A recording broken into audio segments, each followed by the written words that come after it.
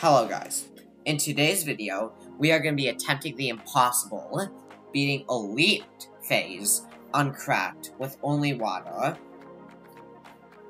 This challenge was so darn hard that Mackanoos, a YouTuber with 50,000 subscribers that uploads pretty much every challenge idea you can name in the book from A through Z, said this is impossible. He even jokingly offered me $1 million for it. By the way, if you're not subscribed, it would be huge if you subscribe. It would help me make more videos like this. Now let's get into it. First of all, we start with a boat. We go for merchantmen because that's the only income source we have. In water, there actually is more income sources, but for the more income sources you need to freeze water, and to freeze water you need a carrier flagship. We will be freezing water later, and we will be abusing that. But right now we cannot afford carrier flagship, so we can't freeze water. Therefore, the only income sources we have is merchantmen, which is what we get. We also try to minimize life loss. We minimize life loss because if a balloon exits the track, you do not get any money from popping it. And yeah, we need to maximize every dollar and penny pinch as hard as we can. For tier 1, I get a carrier flagship into an elite defender. I sell a merchantman for aircraft carrier. Sorry for the edit, by the way. I'm gonna explain what I did later. I'm sorry for the edit. Anyway, what I did here was I got a carrier flagship, then got an ice, and then two ices like beneath it. Sold the carrier flagship and then got a city. Then got a Monkeyopolis. If you're wondering why did I absorb an IMF loan into it, well, I absorbed an IMF loan into the Opolis because because we need to milk out every bit of cash we have for the space. In this map, we don't have very much space, so we gotta milk out pretty much everything we have. Which is what we do. We go for like traps and everything in range of the city to milk out everything we got. Then we go for an elite defender. We get jungle drums and leak as much as we try to leak as many less as possible while not dying, for the elite defender attack speed boost. We barely kill it before the end of the track on round 54 with 17 lives, which is perfect. We kept an Opolis, we kept a trap, and yeah, this is perfect. I sell the elite defender and build farms.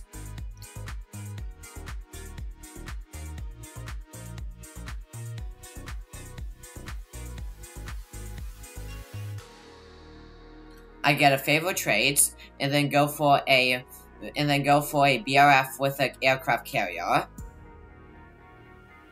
I forgot to show you this, but I sold an ice and everything sold. So like everything was on water that was placed.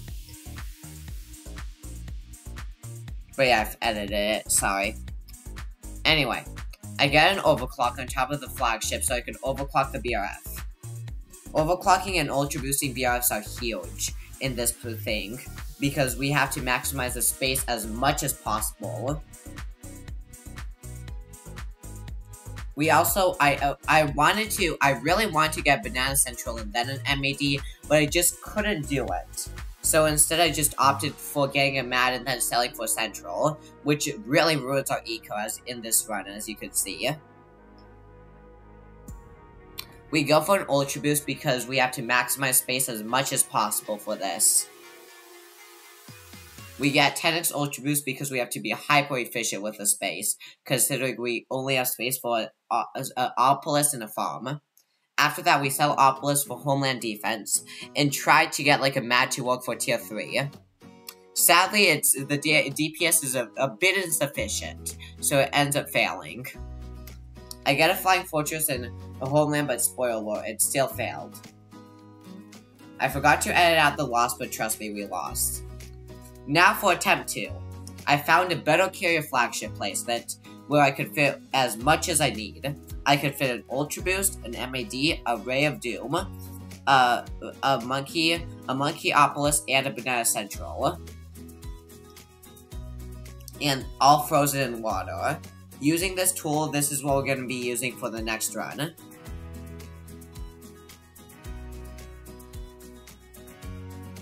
So the early game is roughly the same. We just try to, like, micro the same as usual to, like, not leak lives. And then, it's pretty much the same here. Later on, there will be differences, though.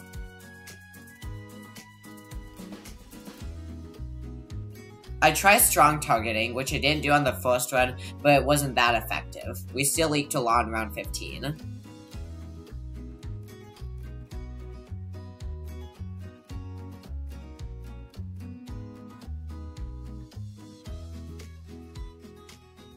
So, but yeah.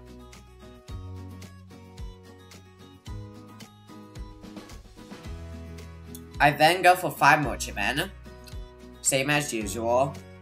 Sadly, with a hero, I cannot place Ezili down. Ezili does not place in the water. You could technically place it if you, like, freeze Ezili and, like, just place it on, like, the ice platform, but that's just not effective. It's not worth a space. Sadly, Brickle is not enabled this week, or Geraldo. Both would have helped tremendously. Anyways, this time I actually don't forget to. This time I actually do not, like, edit the part where I get the carrier flagship, so you can actually see what I do here. On round 49, I sell the favorite trades, besides one of them, sell the carrier flagship, and then go for the Opolis, like what I did.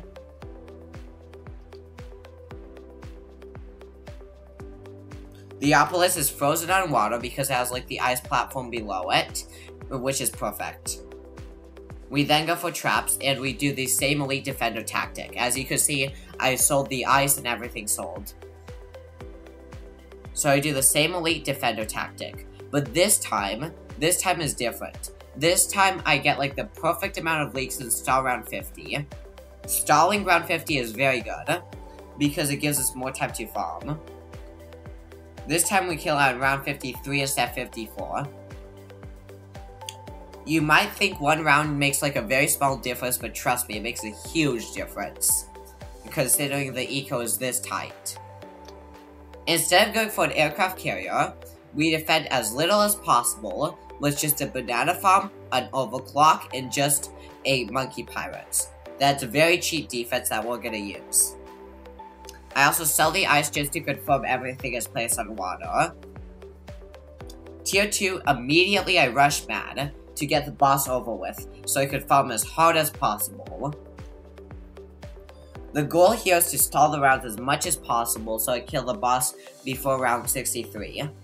Because ceramics are just annoying to deal with like, just an MAD. It sucks with ceramics. So to do so, we stall the rounds as much as possible. Plus, it gives us extra farm gain. We abuse the snowstorms to stall, which we already have, like recycling resources. We use a stronger glue to stall as much as possible, and then yeah.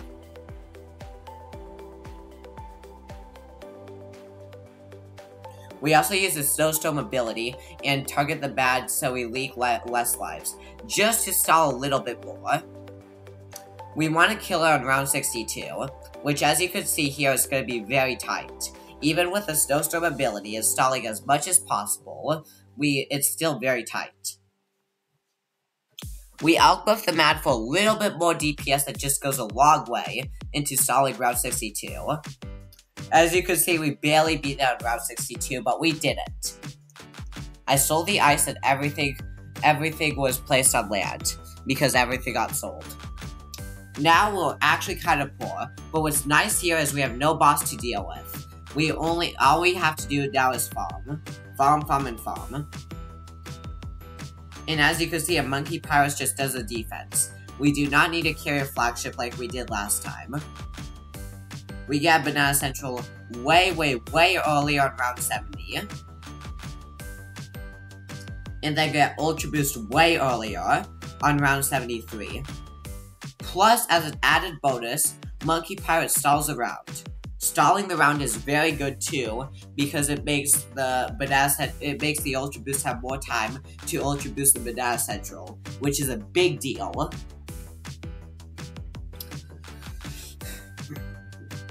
Now we go for Aircraft Carrier because 75 is way too hard to deal with just the pirates. But Aircraft Carrier is plenty and it stalls pretty well. Also for Tier 3, a no Paragon defense just sucked. Instead, we're opting for Dark Paragon. Dark Paragon is very good here, because unlike the ranked elite phase with the 4 squares, this time we actually have spots with like good Paragon placements. So Dark Paragon is good. If you're wondering, why not Boomer Paragon, Zeret? Why not? Well, it's because it gets 2 Crossbow Masters, so it's degree 30, so it's way better. Usually Boomer's better though. I also sell the Carrier Flagship just to confirm everything's on water, and bada bing bada boom, it is. Cha-ching!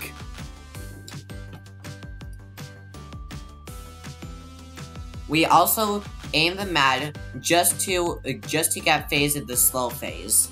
When it's in its shield phase, it's way faster, so we want to get the Phayze out of its shield phase very quickly. We also use the Mad to anti-stall rounds. And eventually, we get the Paragon for Tier 3, which absolutely shreds. I also have trouble placing the Favored. As you can see, just another check. I sell the Carrier and everything got sold, which means everything's on water.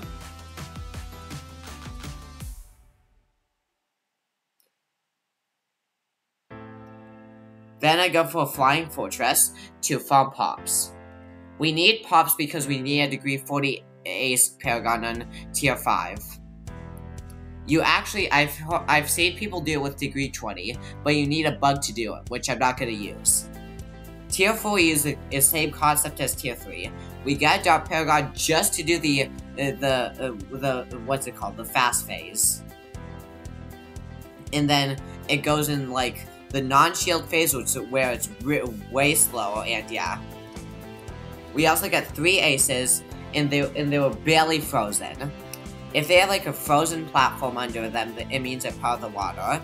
Anyway, we managed to get degree 40 ace for Tier 5. Even with that, it was very tight. Spoilers. I try Ace Spiker as best as I can, and you could laugh about my Ace Spiker, but it's as best as I can do it.